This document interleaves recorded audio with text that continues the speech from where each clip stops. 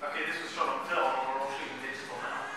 But the downside of that is it's permanently then in the image. You know, there's no going back afterwards and changing it. If you put a filter in front of the lens and you've shot it with a color graduated look, it's permanently that way. There's no taking it out afterwards. And that's why things have changed a bit since these days. And now a lot of that more aesthetic or look building we do in post, because then we have full control. We can make it really a heavy look, we can tone it down. But anyway, it's a fun example because we've all seen it, and it's a really classic look. Where the DP used a lot of different filters to create the look. But still today you will be able to, with the tools that you have today, you will be able to. Oh yeah, you'll be able to create this, but you'll be able to create it in post, in color grading. And then the thing is, you've got way more control. You know, so the trend now is to shoot clean, and then to be able to work on your look and your grading post. But they didn't have, the same level of DaVinci Resolve type tools that we do now. So anyway, that was just something for fun.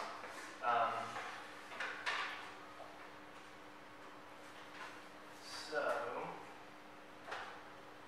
we're going to look at. I want to make sure this is set up properly. Okay, good.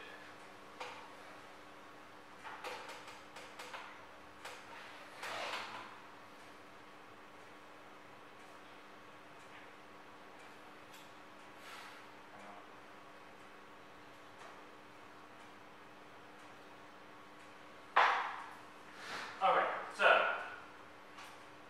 we're going to be looking at a few different things. So we're going to split it into two parts. We'll break a bit in the middle. But we're going to look at what are filters, why we use filters, so what the different types of filtration are, the advantages, and then we're going to look at a few different types. They fall into various categories. So we've got, just your clear lens protection, UV filters, polarizers, very important. Your ND filters are very important.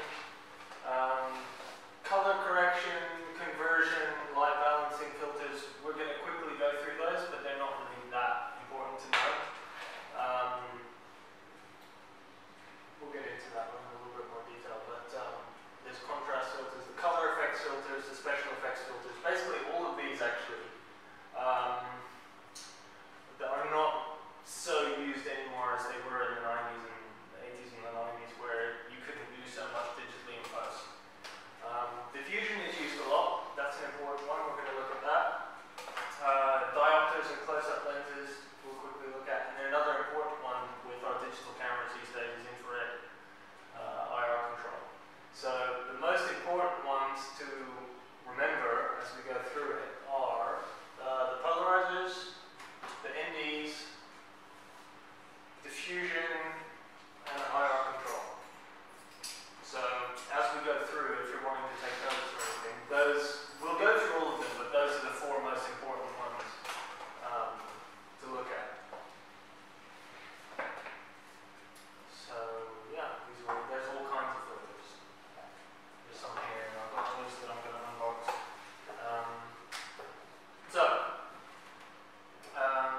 What are filters? So basically, it's really simple. Filters affect the light passing through them in one or more ways to alter the image exposed on the film or the camera sensor. So they fall into three kind of categories of function.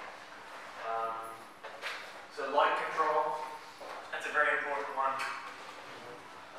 Technical, so correction, correcting for, could be color temperature. That was especially important when shooting film, because motion picture film stocks are either daylight balanced or tungsten balanced. So shooting motion picture film, there is no drop-down menu in the camera where you can change the white balance of the camera. The white balance is effectively the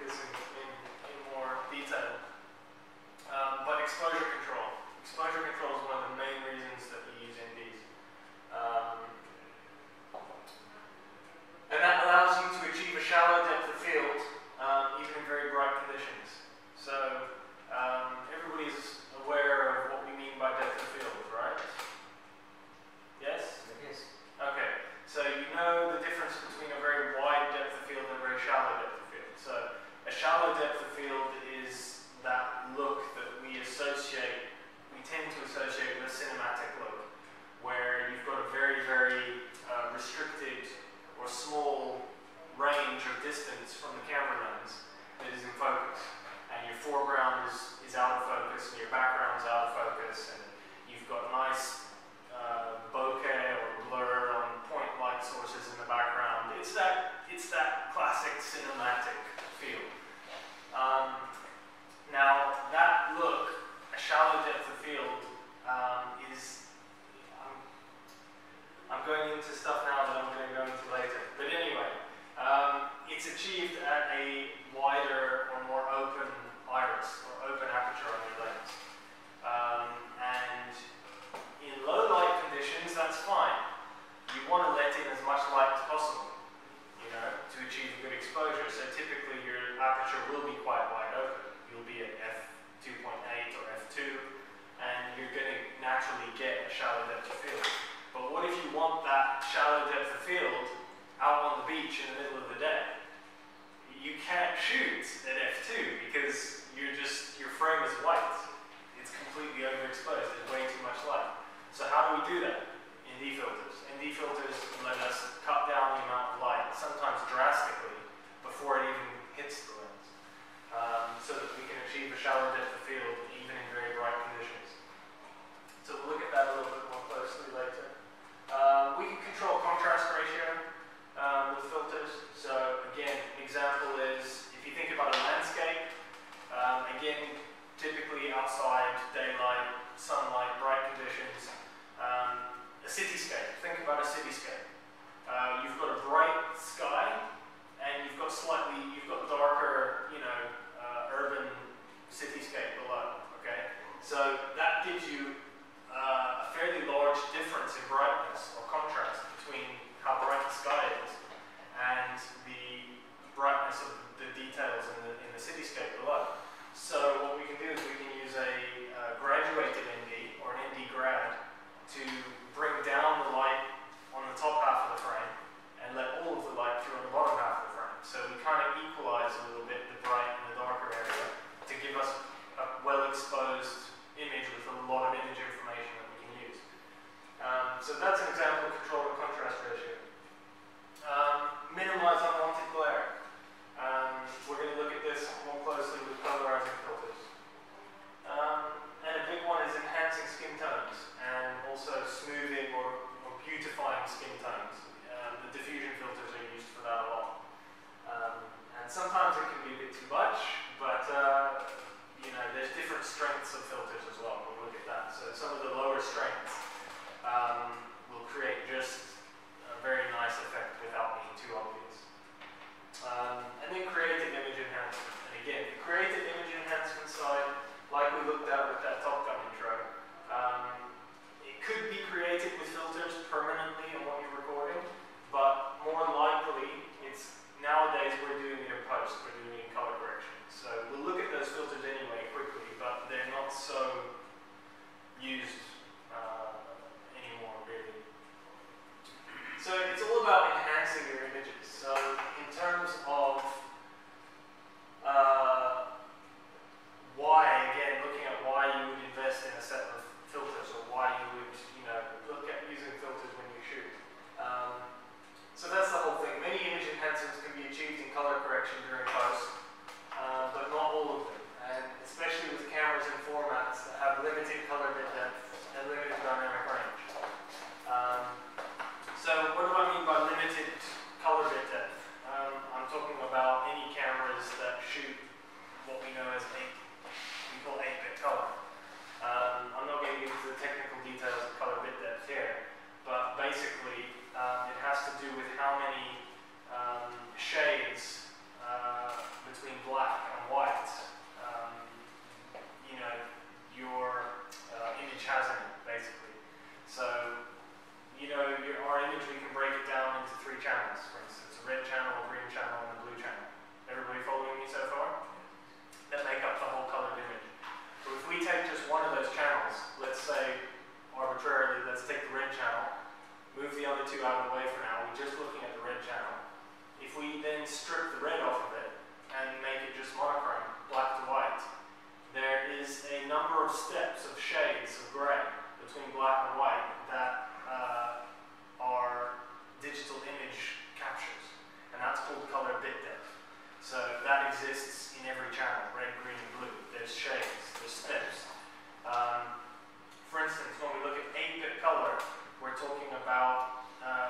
256 possible shades between black and white. That's it. So you've got, in the red channel, you've got between 0 to 255. In the green channel and in the blue channel, you've also got between 0 and 255. So that creates your image. Now it sounds like a lot. It actually works out to 16.7 million possible colors, possible combinations. But if you've ever shot with, you know, a lot of our cameras we shoot with are 8-bit, especially the more consumer-oriented cameras, like the Sony Alpha cameras, the Panasonic GH4, any of our cell phones, which yes, are taking better and better quality video, but they're still recording 8-bit color. Any of these types of cameras, we're dealing with 8-bit color. And what can happen is, to go back to that example of a cityscape with a bright sky and a darker, you know, foreground, the difference in brightness can be too extreme. And we shoot it in our 8-bit color with our Sony A7S or our A7S II or our GH4 or whatever it is. We get that file into our editing software or into DaVinci Resolve, and we want to enhance the sky. So we create a mask, masking out the sky, and a curve, and we try to bring out more depth in the sky. But what happens? Has anybody tried this sometimes? You get banding sometimes. Anybody seen banding? Where you start to sometimes see specific bands of blue in the sky. It's not smooth gradation from deep blue at the top of the frame to lighter blue where it starts to meet the horizon. It breaks down into bands. Now that happens because we don't have enough color information. So that's why our more, I don't know, our higher end or more professional cinema cameras will record at least 10-bit color. With 10-bit color, you've got not between 0 and 255, but between 0, counting 0, so it's 256 in total. But you've got actually between 0 and 1023. So you've got 1024 total values in each red, green, and blue channel. So you get a lot more color information. You can go crazy with your curves in color correction, and the image will not break down, it won't fall apart. You'll still get perfectly smooth color transitions. So one thing filters are good for is if you're using a camera where 10-bit color is not an option, you know you're only going to get 8-bit color depth. So again, this is a Panasonic GH4, it's a Sony A7S II, it's any camera like that. One thing you can do is use a filter, an ND grad, which is a graduated ND filter. It's strong at the top and it's clear at the bottom. To bring in camera while you're shooting, bring down the exposure level in the sky and leave the exposure level in the foreground, you know, where it is. And then you're making the best use of your 8 bits of color as possible. Hopefully that makes sense. But anyway. So yeah, especially with cameras of limited color bit depth or dynamic range, which a lot of us use, and they're good cameras, I'm not saying anything bad about them. But a set of ND filters or ND grads can really make a difference sometimes, depending on what you're shooting. So exposure and contrast ratio can be controlled optically in camera before it's recorded, resulting in a wider range of useful image information being recorded. So that's one of the main reasons. Any questions so far? Because that was a bit technical. So okay, we're going to look at it in camera. That's why I put a camera here as well. So,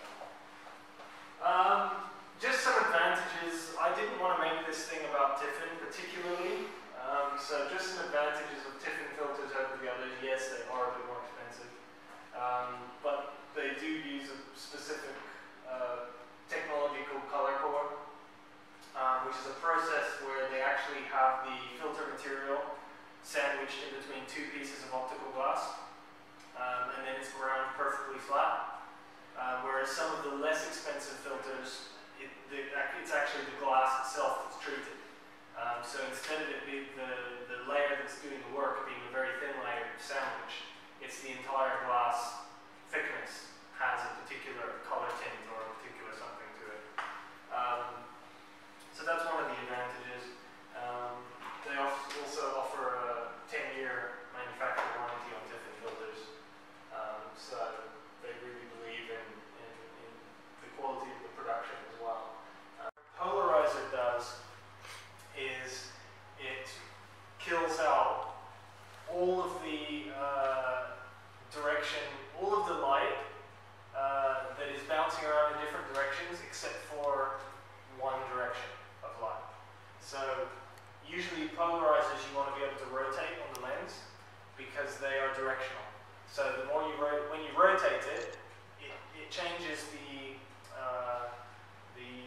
distribution of light that it's cutting out.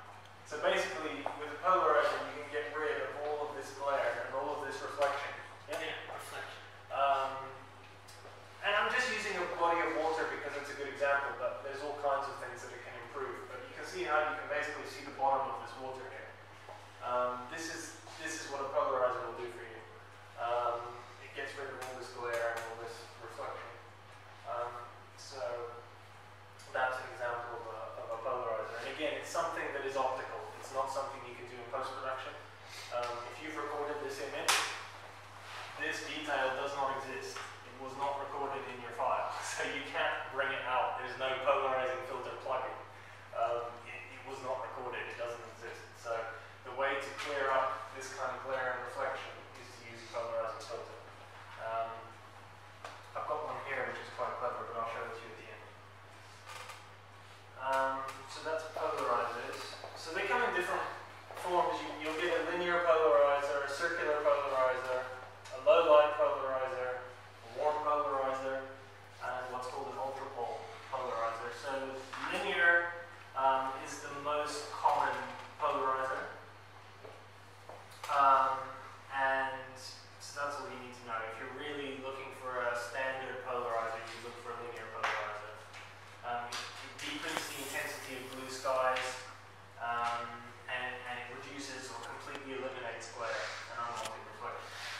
The circular polarizer is basically, has the same effect as a linear polarizer, but it works better on some cameras which have autofocus functionality. So a linear polarizer can sometimes throw off your camera's autofocus if you're using a DSLR or a mirrorless. The circular polarizer will have the same effect, but it works better with autofocus. A low light polarizer, it's a more intense polarizer where it works in low light conditions where a normal polarizer filter is not strong enough. There's not enough light coming through for it to have any effect. You've got a warm polarizer. This is just a combination of a polarizing filter and a warming filter, what they call their 812. It warms skin tones a bit. And then you've got an ultrapole polarizer. So this is there's a linear ultrapole and a circular ultrapole, and those will basically give the best polarization effect. So they're more expensive, but they're designed to be the best polarizer filter. So I'm not going to spend too much time on that, but again, if you remember when I explained out of all these filters we're going to go through, the 4 that are most important, a polarizer is actually one of those 4. It is an important filter to know about and to have if you're going to invest in a set of filters. Now I think there's not this one.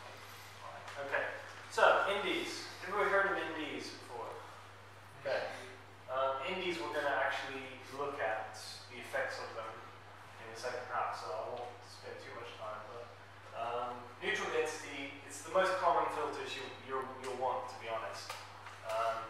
If you were going to invest in only one kind of filter, I would say it would need to be a set of NDs, even before a polarizer. Although I'd say a polarizer and a set of NDs, those are your most important. But if you were only investing in 4 filters, it would be a set of NDs at various strengths, because they can be combined as well.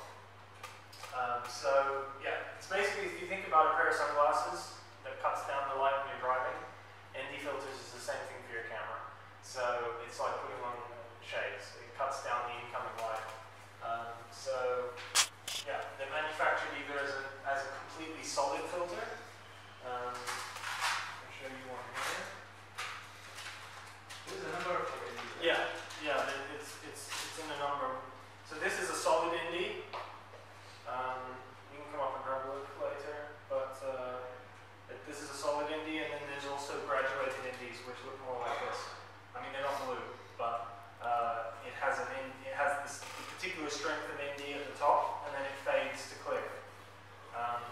So as I was mentioning in that example before, of that kind of cityscape, that's the kind of filter that would reduce the amount of light in the sky area, but leave the bottom to come through, would be an ND grad. ND grads are good to have. I wouldn't say that they should be the first filters you get. The solid NDs, probably a set of solid NDs are more important, and then later on adding a set of graduated NDs is useful too.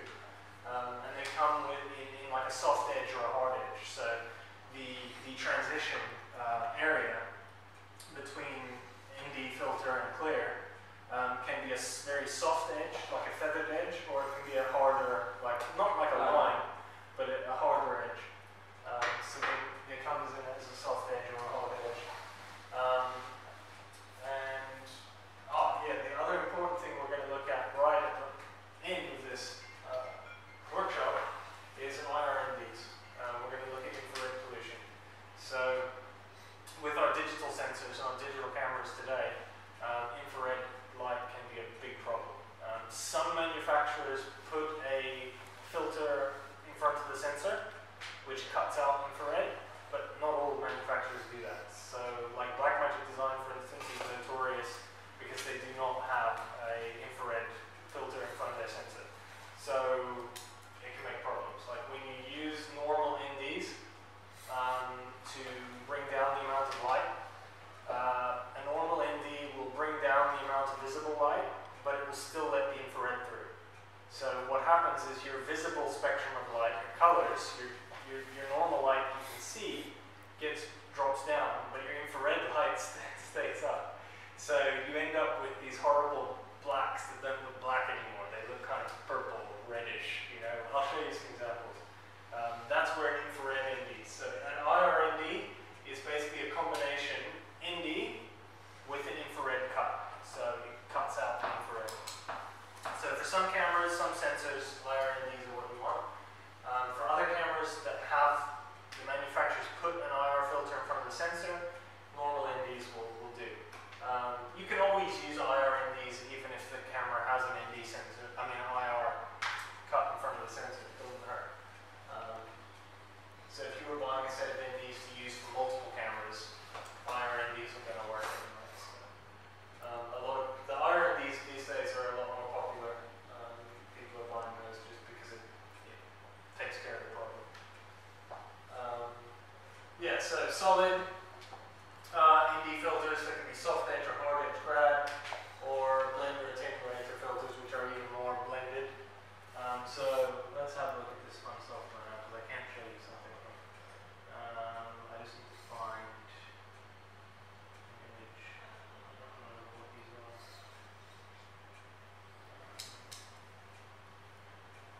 Let's see. Okay, so these are actually shots that I've taken. Not all of them, some of them.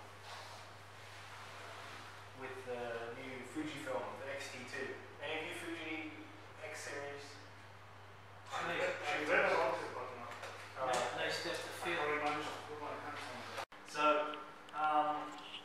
So this is a shot. I was shooting through two full NDs anyway, because the native sensitivity of this camera was 800 ISO, which is quite high when there's a lot of light. And even at sunset, believe it or not, there is still a fair amount of light in a sunset scene. The sun is still there. So any camera at 800 ISO pointed at the sun, even during a sunset, it's going to be overexposed, you know, unless your shutter speed is really fast.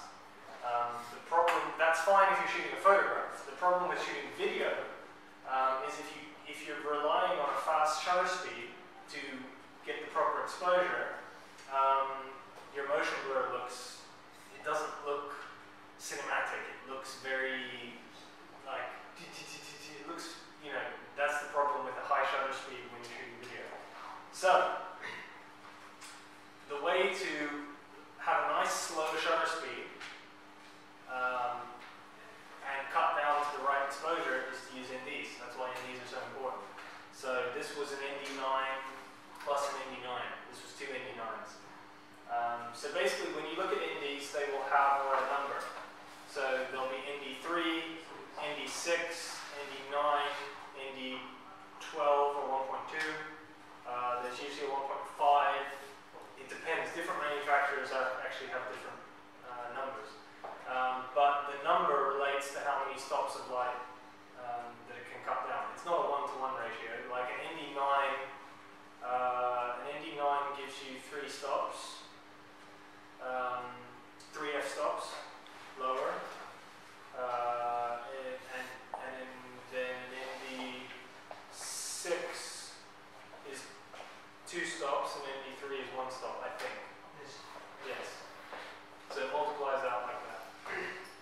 So in this case, I was using a light meter, and I metered it, and I calculated because I wanted a 50th of a second shutter speed because I was shooting 25 frames a second video. It worked out that I needed, to be correctly exposed, I needed at least 6 stops reduction in light. So that meant using 2 filters because I had ND9s, so I used 2 ND9s.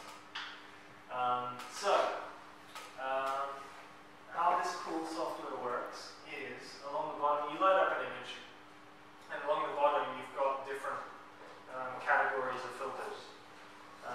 So for instance, if we want to go to an ND grad, you can see the effects of an ND grad here.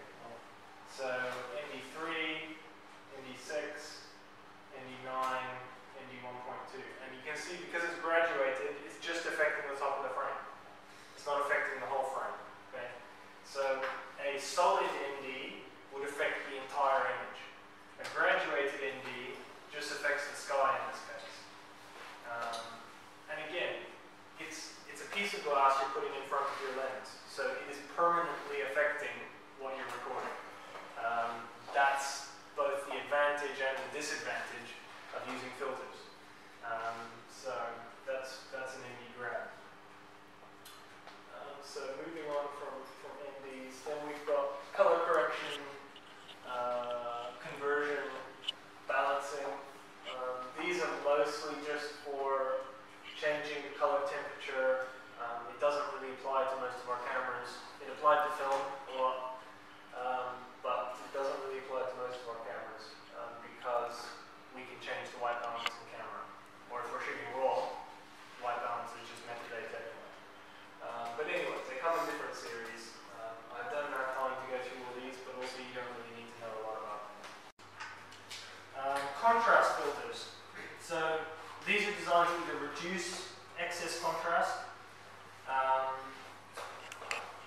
and they come in different, again, like grades. So we've got ultra contrast.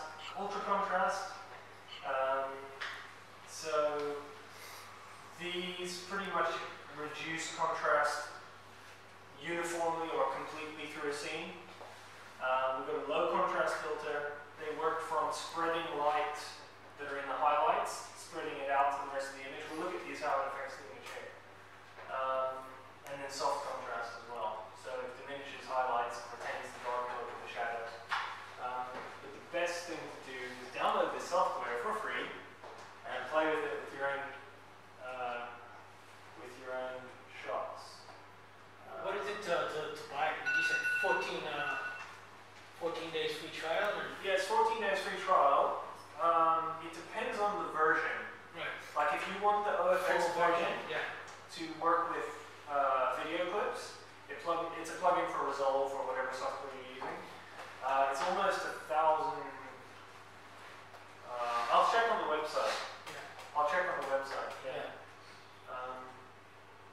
So we were looking at the contrast filters. Where is those? Those are in the. So yeah, it's good. It's a good way of learning what the different filters do because you can bring in a photo and you can play with the filters and see what they do. So that's a high contrast. This is a low contrast. So you know you can kind of see what it's doing. We've got what we got it. Soft contrast, ultra contrast. Soft contrast is over here. And again, this is a digital equivalent of what the actual physical glass is going to do.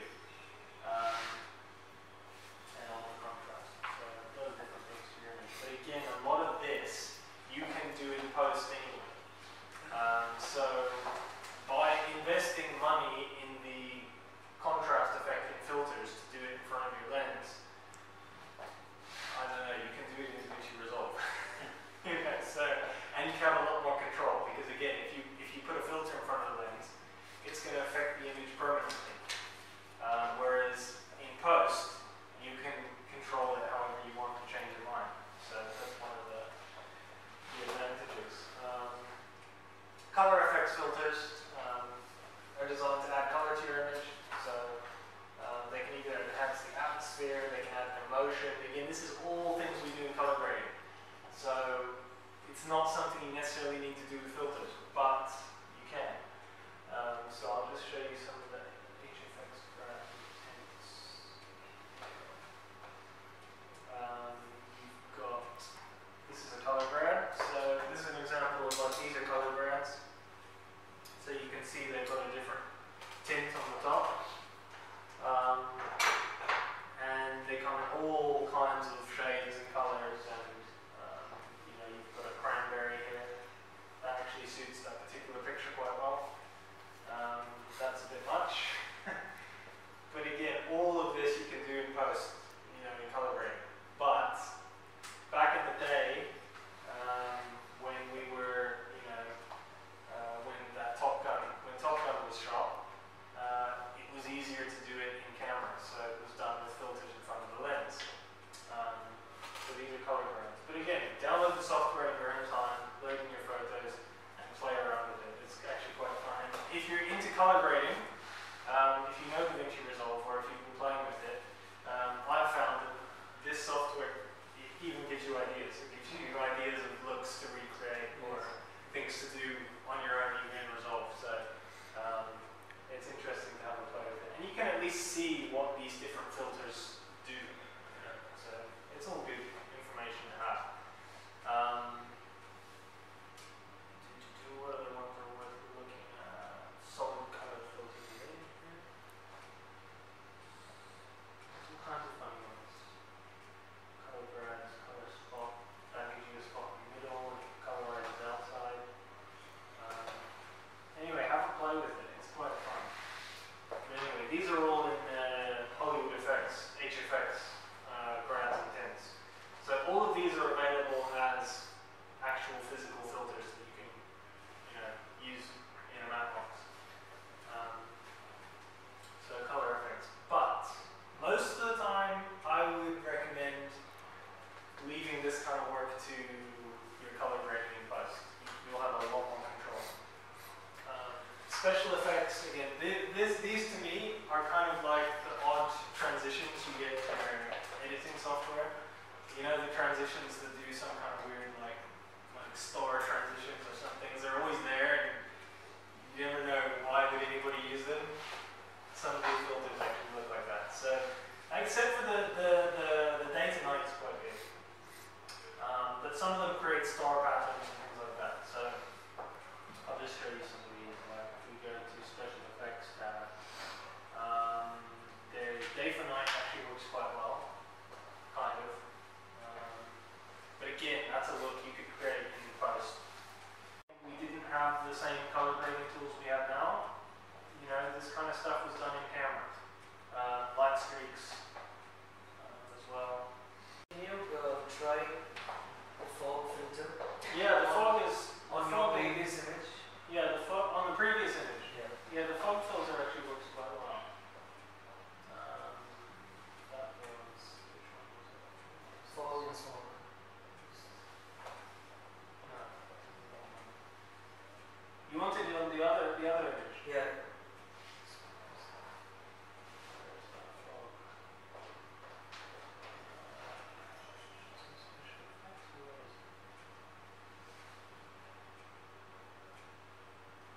Where did you see the fog? Ah, fog and double fog. These are these ones. We can control the levels, can you? No. No. I mean, look, they just come in different. They come in different strengths. Oh, yeah, fine. Different Because the actual glass filters themselves come in different strengths. So this software doesn't really give you a sliding scale. It just gives you the effect, the equivalent effect that the actual glass filter will give you. So it just comes in fog 1, fog 2, fog 3, and they get stronger and stronger. But these actually work quite well. I mean, you know, and also the other thing is in this software you can split screen, so you can see what, you know, before and after, which is quite useful. So the fog is actually quite nice, but again, if you buy that filter and you shoot with it, it's permanently going to look like that. So that's the thing to keep in mind with these more specialized filters is you're recording that way. That's it, you know. Whereas a lot of times you can create a lot of this in post and you've got a lot more control. So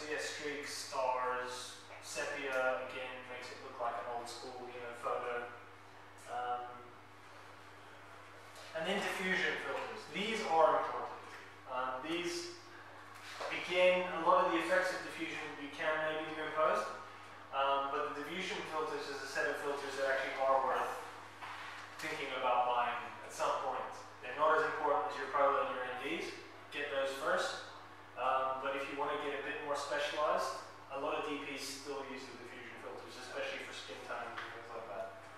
There is a difference between doing it in camera and doing it in post afterwards. There is a difference. So diffusion covers a wide variety of filters that affect 1, 2, or 3 dimensions of the recorded image. So resolution, light dispersal from direct light sources like bright light sources or bright reflections, that's known as halation, and contrast. So those are the three things that can be affected with the diffusion filter. So resolution, light dispersal, or also known as halation, and contrast. Those 3 things. So some diffusion filters will just affect one of those things, some will affect 2, some will affect all 3. But again, they burn in character to the image. So the look that you're creating, again, remember, any glass you put in front of the lens, it records that. These are all the different diffusion filters. Okay, there's a lot. Have any of you heard of any of these? Do any of these names? Promist? You guys heard people talk about Promist before? Or read articles where DPs have talked about Promist? Promist, the black Promist, the warm Promist. Promist filters are talked about a lot. The satin filters are used quite a lot. The pearlescents are used quite a lot. Glimmer glass. Anybody heard of glimmer glass? These are all brand names. They're specific to Tiffen, but they're quite common actually. And a lot of times you might hear a DP asking for a particular grade of glimmer glass or whatever. They come in different grades, like a quarter, a half, a 3/4, or a full. And basically, the effect it has on the image is more or less. So a quarter affects the image less than a half, or a 3/4, or a full. And we're going to go into this a little bit more. I've got a little video to show you with before and after some things. It's shot on an F55. Actually, it's a really good video. Then diopters and close. Well, let's quickly look at what we do with a few diffusion filters. But here I've got a very pretty young lady, which I didn't shoot, unfortunately.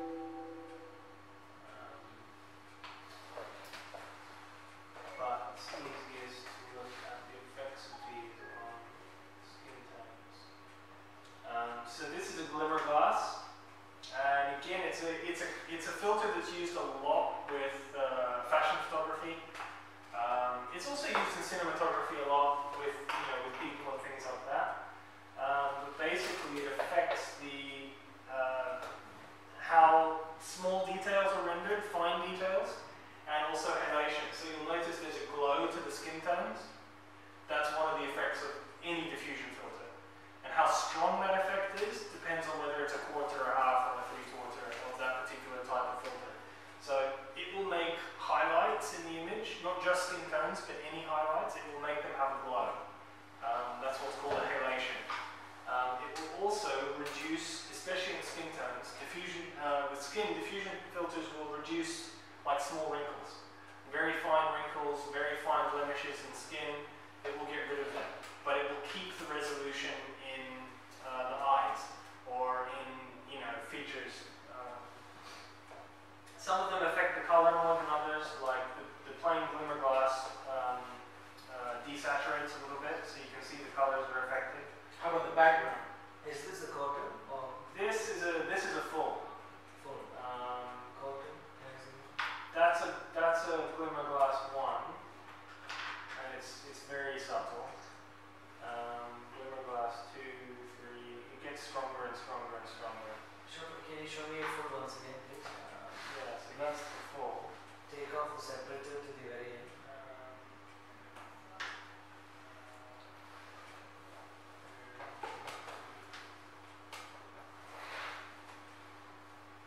Let's see. Some of the palettes affecting some of the finer details. So you can see a lot of like the skin texture under her eye is a lot more obvious straight out of the camera. With a glimmer glass, it just kind of takes out some of that. It smooths. It takes out some of that finer detail. Pro Mist is even more. You can see how it almost blurs. It's almost blurring the skin tones. But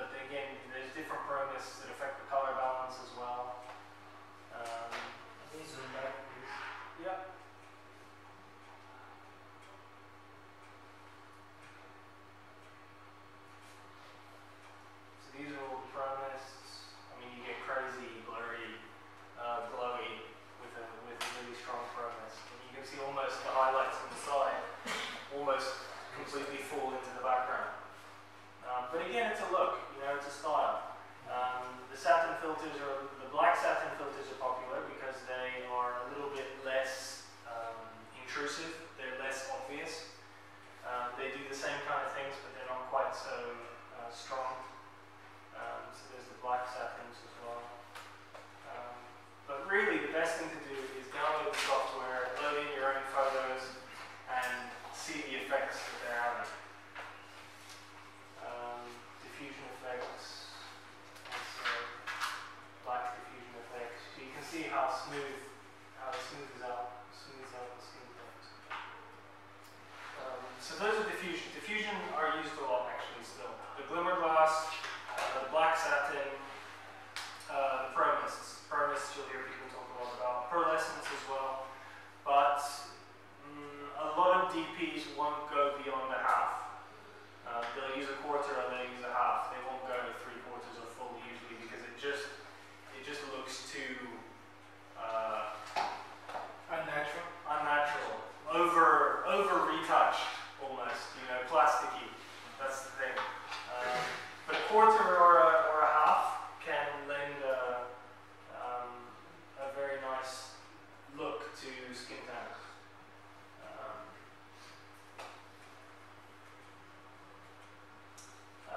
Diopters, have you heard of a diopter before? Yeah? Diopters are often split, but what a diopter does is it basically reduces the minimum focus distance for your lens. So, you know, any lens, like, well, this isn't plugged in now to here, but any lens has a minimum point at which you can get close to the glass and then it won't focus anymore. Okay, that's the minimum focus distance. So if you look at any technical specs of any lenses, it will have a minimum focus distance specified. So a diopter can reduce that by half or even a quarter. It can let you focus on something very close to the lens, but usually then you can't focus to infinity anymore. But it's used for those kind of close-up shots, and you can do some special things with it too. A split diopter actually is split down the middle. So they're manufactured as full cover or split diopters to add extended focal depth of field. So I've got an example here. Any of you Star Trek fans? No Trekkies. Yeah, old school. Old school. Yeah. This is old school. Yeah, William Shatner. William Shatner. You can see the effect of a split diopter here. So normally, you can tell from the blur in the background that this is a fairly shallow depth of field. Yeah. This is probably an f5.6 or something like that. It's not ridiculously shallow like f2, but it's shallow. It might have been f4 or f5.6. Normally, this guy would be as blurry as the background here. Okay? But a split diopter, for some particular reason in this framing, in this shot, it was important. We were interested in what Captain Kirk was thinking or saying, and he was thinking or saying something about this guy in the background. And it was important for the viewer to concentrate here, but also to see this guy lurking in the background. So the way to do that visually was to use a split diopter. So it allows us to get close focus here, and also for the other half of the frame, have focus up there in the distance. So it looks a bit odd. It creates this weird transition area. I don't particularly like it, but that's a split diopter, and sometimes they're used. So that's the effect it does. It lets you focus on two different distances at the same time, basically. You'd actually be focusing on this guy in terms of the focus scale on your lens, but then the diopter half would be sitting on this side, and it would bring in the focus point a lot closer. If you're underwater, because the light reflection will affect this. That's interesting. A diopter or a split diopter underwater. I've never thought about it, so I don't know. It would be tough because it's always there as well. So once you put it on in front of the lens and you've got your camera inside your waterproof housing, it's like it's always on there. You can't take it off. So it'd be like you'd have this split focus all the time.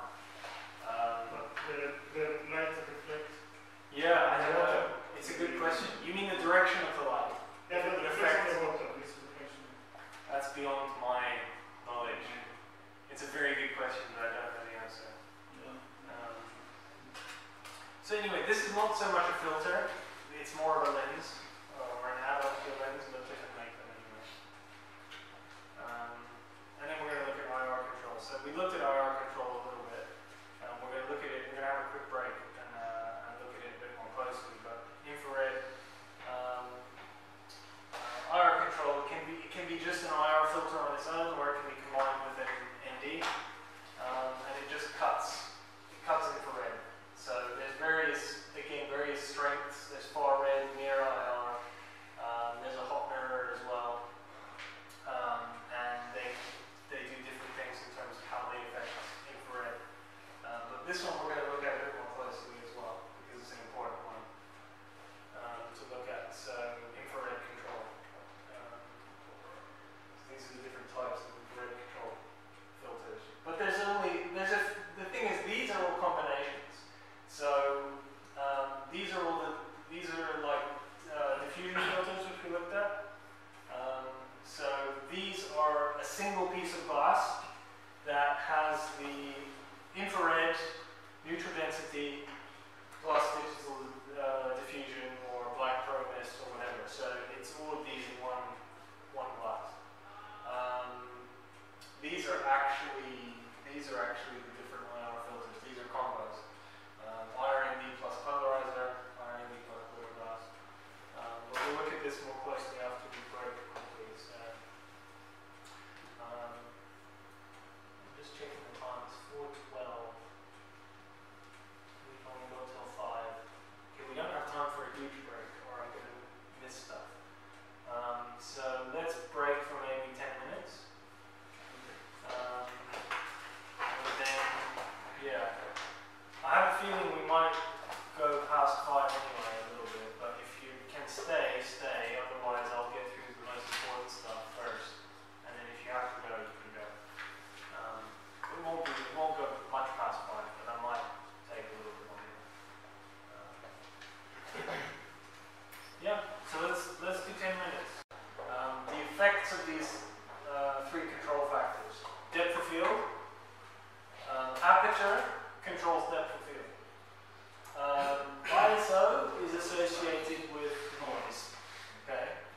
And shutter speed affects motion blur, okay? So all 3 of these can affect your exposure in the camera, but there's always going to be a trade-off. There's always going to be something you're going to get in exchange for playing with one of those variables. If you're in a low light situation and you don't have enough light and you need to increase your ISO in camera, the payoff is you're going to get more noise in the image, in the dark parts of the image, because an image sensor is not variable in its sensitivity. It isn't. Yes, you have a drop-down menu where you can change the ISO, but it's not physically exchanging the sensor for another sensor. It's just I can't see. Noise and motion blur. When you increase the ISO in camera, all you're really doing is still underexposing the sensor, but just amplifying the signal. So when you amplify the signal, suddenly your image gets brighter, but all the noise that was hiding at the bottom also gets amplified, and that's why you get a noisy image. So yeah. Everybody's seen the exposure triangle before. It's a good way of illustrating. ISO is associated with the effects of noise or more noise or less noise. Aperture affects your depth of field, and shutter speed affects your motion blur. So any one of these changing can affect your exposure. Shutter speed, if you expose the sensor for a quicker amount of time, you're letting less light hit it, so your exposure is going to be lower, darker, at the expense of motion blur. So anything moving inside of your frame, or inside of your scene, if you have a very fast shutter speed, it's going to freeze edges. It's going to freeze edges of motion. Now sometimes you want that. If you're a sports photographer or motor racing photographer, you're going for that. You want to freeze that car on the track. You want to follow the car, freeze it, and create that kind of image where the background is streaked, but the car is in perfect, crisp. So if you're a photographer, you're shooting at, I don't know, above 1,000th of a second. You're shooting really fast. When you're shooting video, you don't want a really fast creates unnatural video-like looking footage. When you're shooting cinematic video, you want a much slower shutter speed. You want more blur between frames. You know, especially if you're only shooting at 24 frames a second or 25 frames a second. You need a bit of motion blur in there. You know, so that's why our normal shutter speed or shutter angle is 180 degrees. It's half of the frame rate. So if your frame rate's 25 frames a second, 180 degree shutter, which is normal, means your shutter speed is a 50th of a second. Or if you're shooting 24 frames a second at 180 degree shutter angle, your shutter speed will be a 48th of a second. So it seems like it's quick, but it's long enough to give that cinematic motion blur to any movement. And then of course, like we explained at the beginning, aperture and depth of field. So the wider your iris is open, the more light hits the sensor, so the brighter your exposure, and the shallower the depth of field is. So the more you can get just the edge of this TV in focus, and everything in front and everything behind will be blurred. That's a shallow depth of field. When you close down the iris, you get a wider depth of field. It gets wider and wider and wider until somewhere at f22, everything's in focus. From foreground all the way to the background, everything's in focus. And that's what happens with any lens when you close the aperture down to a really small, fine, you know. And it's also going to drop exposure. It's letting less light in. So these are all the things that affect that. And again, this is just a chart that shows. You know, as your iris opens up, your f-stop gets wider, and your depth of field gets shallower. You know, the shutter speed, you know, you can see here 1,000th of a second, 500th of a second, 250th of a second.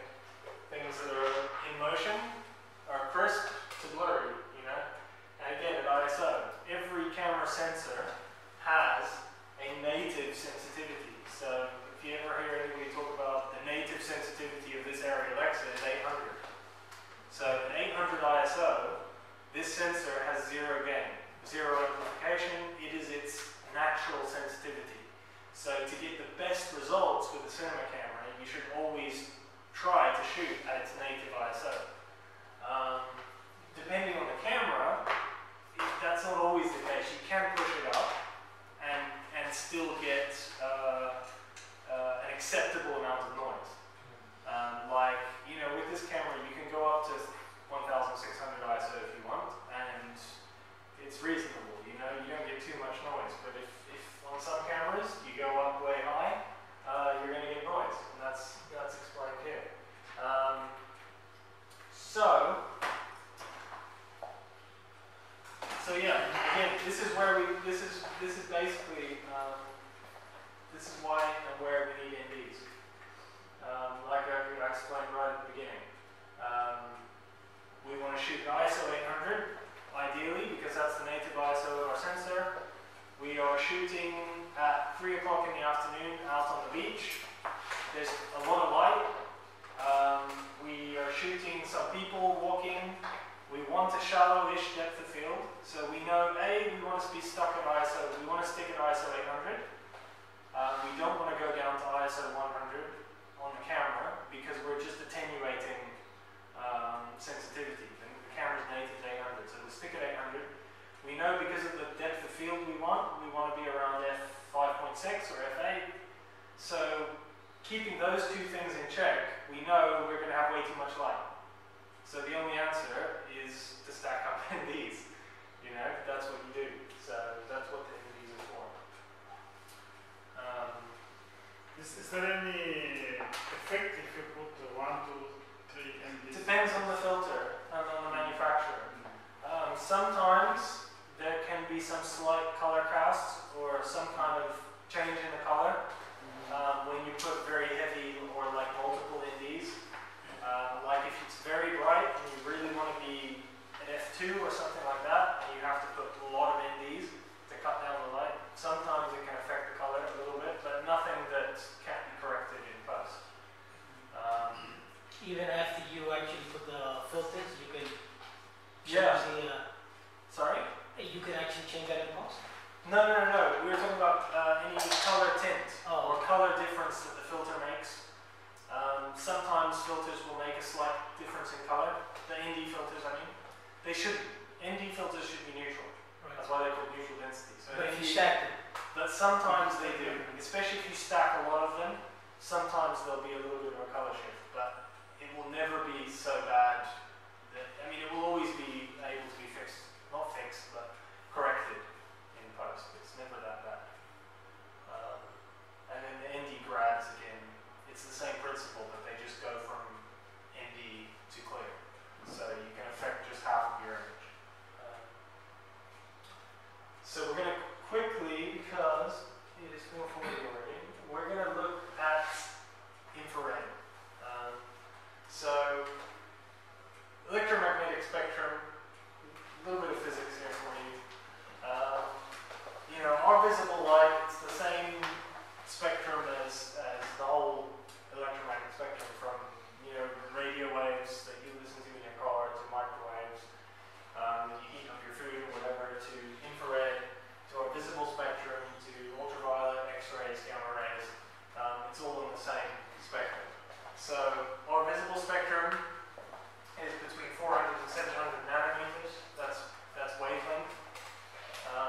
And infrared is anything below red, and ultraviolet is anything above blue or above purple.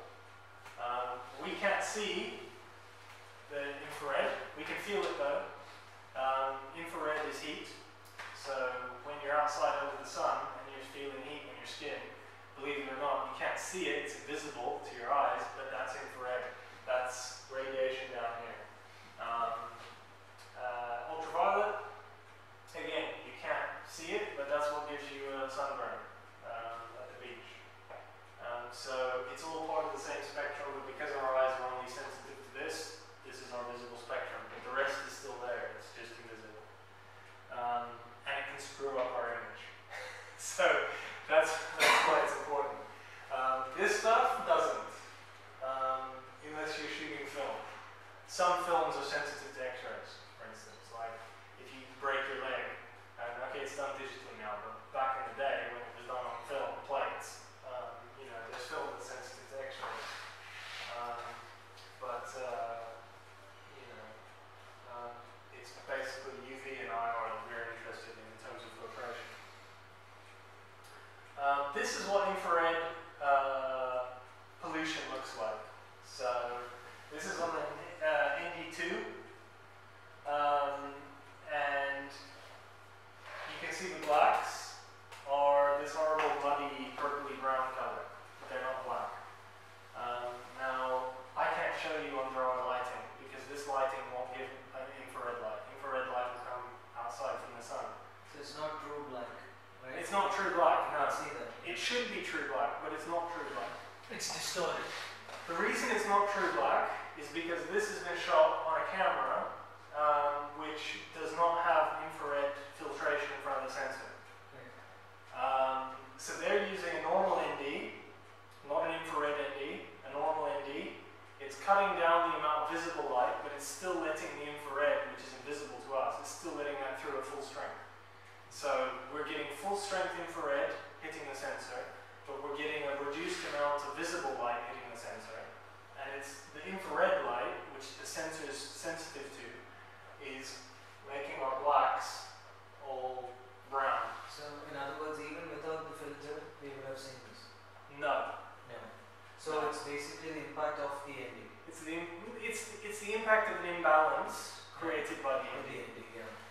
Because without the ND, The other, the relative levels would be of IR and visible are normal. Okay. But this is a case where it was too bright. See, they're on somewhere on here. They were on ISO 800. I can't remember where it is. Anyway. Even if the visible light is brought down, the IR pollution is obvious. Sorry?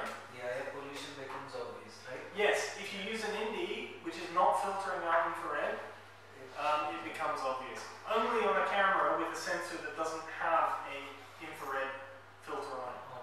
Some cameras come with an infrared filter on it. Like internally built in? Yeah, internally built in. It's a very piece of glass that covers the sensor. Right. And those cameras won't be affected like this, but some cameras, they don't put an infrared filter in front because it increases their dynamic range number. So they want to market a camera which has 14 stops of dynamic range. If they build an IR filter in front of the sensor, it may only have 13 stops of dynamic range, which isn't as good for their marketing material. So, you know, it's a situation where probably their engineers are bashing their head against the wall saying it needs an IR filter, and the other guys in the company are saying skip the IR filter because we want to say that it has 14 stops of dynamic range. So the solution is using an IR ND. So an ND, when you need NDs, that has IR cut in the glass. And then you use it and your lights are black. Again, it doesn't look like this. Because this is sometimes it's impossible to correct in post. If it's not too heavy of an ND, like if it's an ND 0.3 or something like that, you can correct it with it. But if it's very heavy, like you've had to stack a lot of NDs, you can't even save the shot. Once we tried, we stacked a couple of NDs because when the red came with the motion mount, it had a set of built-in NDs. So we pushed it to the maximum to see what the results were, and this had happened. Yeah. I'm not able to recollect whether they had the IR filter in front or not. The Ari has.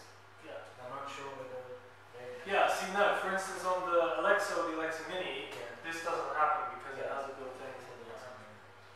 So that's where the IR NDs are important, and they don't hurt. So even if your camera has IR on the sensor, it doesn't hurt to use IR NDs instead of NDs. So if you're buying NDs and you're investing in a set of NDs, it almost makes sense just to get IR NDs anyway, because they're flexible. You can use them on any camera. So Do you have a picture of it? No. Do of you have a reference image for an IR ND? I've got some IR NDs. This one's an IR ND. Something done already that he wants to see. Oh, like An before and image. after? Yeah. No, I don't. No. I'll look up later. So, for example, in this case, if the actress doesn't move that much because maybe it's just talking and will it be better to use a high shutter speed instead of ND filter? You could, Yes, if she's not moving a lot, it will be. you could choose to increase your shutter speed instead of putting in these. Yeah. Yeah. If there's not a lot of motion in the frame, you wouldn't necessarily miss the motion blur. Yeah, you could do that. It just depends how much motion is happening in frame. I mean, we can quickly look at some effects. I mean, the Alexa Mini has NDs built in, which is quite useful. So you can see that, then you've got to increase. So we're at, with no ND, there's not a lot of light in here, but we're at F. Well, we're all the way open. We need more light. So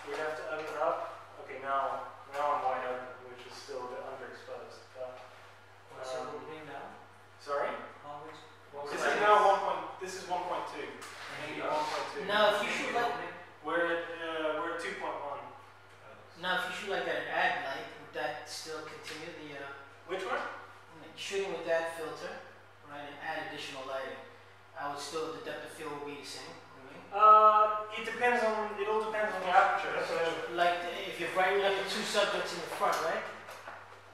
if you just brightened up two subjects in front, Yeah. and the background was out, The depth of field will remain. the depth of field would remain, yeah, unless then there was, you needed to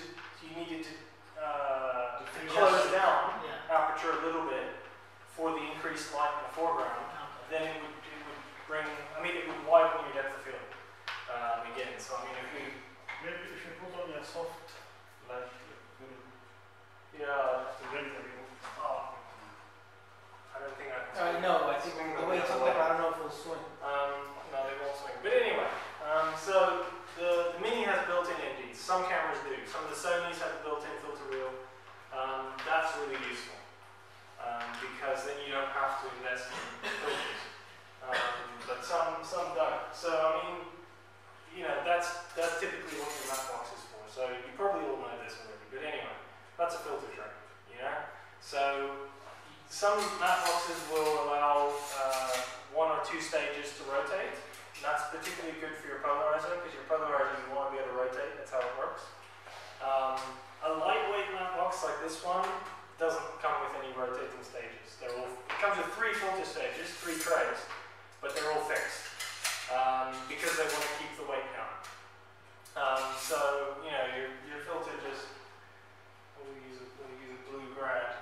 It just clips in with a little water, and you'll see through the water to the rocks on the bottom. You know. So that's Was that a 4x4? This is a 4x. It fits in a 4x5.65. It's actually 5.65 by 5.65. Yeah, it's bigger, but it fits in there, and it's just useful because it adds a rotating stage to a matte box that doesn't actually allow you to rotate the whole thing. And then so that's useful. But there's a few different companies are making the same kind of thing now. What's that called? This is called a rotopolar. The other thing to mention is there's what's called a variable ND. Anybody heard of a variable ND? I've seen one. Yeah. But this was a little different. Yeah, a variable ND. You're most likely to see a variable ND as a round filter, and usually they come in different thread sizes for photo lenses, and you'll rotate it, and it's actually made from 2 pieces of glass, and as they rotate one in front of the other, they optically cut out light of various amounts. So as you rotate it, it can go from perfectly clear down to really, really black. So as you rotate it, you can really get exactly the amount of light coming through that you want. So one variable ND can replace the need for 4 or 5 solid ND filters. Now, that's mostly, variable NDs have mostly been in the photographic side of things because they're the round ones. But again, there's one like this now. This is a polarizer, but there's one which is a variable ND. Where again, you slot it in, and when you rotate this, it gets darker or it gets more clear. So you have a polarizer as well as an ND variable option. In this, You have that. Yeah. Not cinema. yeah. Oh. So if you use both of them, you'd fill up 2 trays.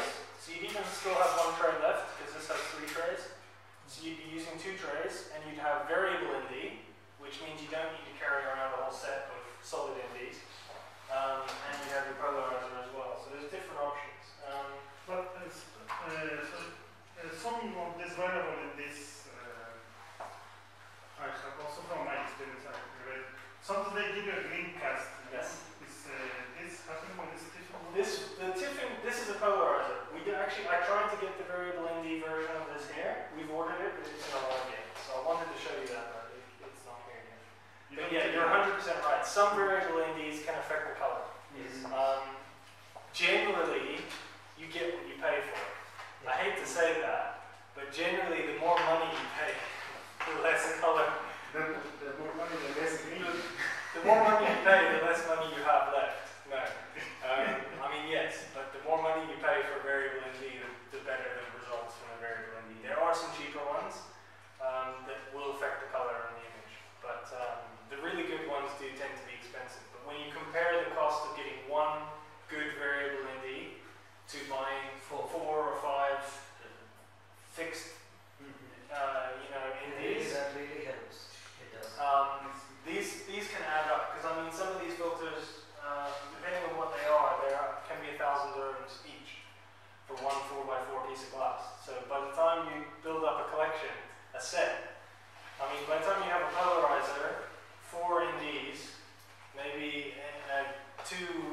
grads, you're probably upwards of 7,000 dirhams into filters, you know. And I mean, yes, they come with a 10-year warranty. They're not, as long as you take care of them, and you don't scratch them, and you don't break them, they will last forever. But it's an investment, you know, it's a lot of money, whereas a variable ND can cost a lot less. And the last thing I wanted to show you is this little guy. This is fairly new, and it's also made by Tiffen. It's called the Pro 100. And I've been shooting with this actually a lot on that Fuji I mentioned. And this is made for our DSLRs, our mirrorless cameras, and it allows us to use a standard Cine 4x4. These are 4mm spec. Any of the filters, and it slides in. You can use up to 2 filters. So I'll pass this around, or you can just come see it. We're almost done. But if you can slide into up to 2 filters. And it has a nice, like, snug fit, so they won't fall out. No, it falls out. No, they won't fall out. And you get different sizes of adapter lenses that thread onto your normal photo lenses. So any standard, you know, Canon or Nikon or Sigma or whatever photo lenses you've got, you get the right size ring. And this just clips on, it's very lightweight, and then you can use any of the cinema filters. You just stack them in there. It works really well. So yeah, and you can take them out, you can shoot. So compact, lightweight, yeah, like I said, wide range of sizes of adapter rings. Is there a variable one or rotor for that one? Well, it doesn't, because it rotates. Oh, that's separate. It's fine. Okay. So you can put a square polarizer in there and just rotate it by hand to get rid of the glare or the reflections you want. So that's one of the good things about it. It's compatible not just with the 4x4s, but also the wider ones, the 4x5.65s. They just hang out a bit longer. Holds 2 filters. Yeah, it's perfect for photographers, DSLR, mirrorless video. And it will fit all photo lenses with the right size adapter ring. And it's just a lot cheaper than buying a full matte box. Because, you know, matte boxes also can cost a lot of money for a good quality one. I mean, yes, there's the cheaper Chinese brands. You know, you can get a matte box without spending a lot of money, but if you want something good, it can cost a lot. The only disadvantage of something like this is it doesn't give you obviously the flags that a matte box will. So, you know, the cover and the flags on a matte box let you get rid of, you know, flares and light that's hitting the lens from some angle somewhere, whereas this won't do that for you at all. But sometimes this is all you need. So, yeah. Have you ever tried rotating ND on this one? On this one? Yeah, on this one, the one you're holding. Well, there isn't one actually. It wouldn't work with this. Just to avoid buying 4 of them. Can we just turn this and increase the impact? No, because the frame for the variable polar is 5.65 inches, so it won't fit in the smaller. It's too big to fit in the smaller holder. Yeah, so unfortunately, I mean, the variable NDs that will work in that case, and that most people use on a camera like that, are just the round variable NDs. And the thing is, you don't have to buy lots. Like if you buy a 77mm, which is quite a large one, you can just buy step down rings. So for every different size lens you have, you just make sure you've got a step up ring to 77mm. And then you can always use the same 77mm diameter variable ND on any of your lenses just by using an adapter. It saves you buying lots of different sizes of diameters of filters. Yeah. It can cost a lot too. The only other thing I wanted to show you, but we run out of time. I'll run it in case some of you want to stay.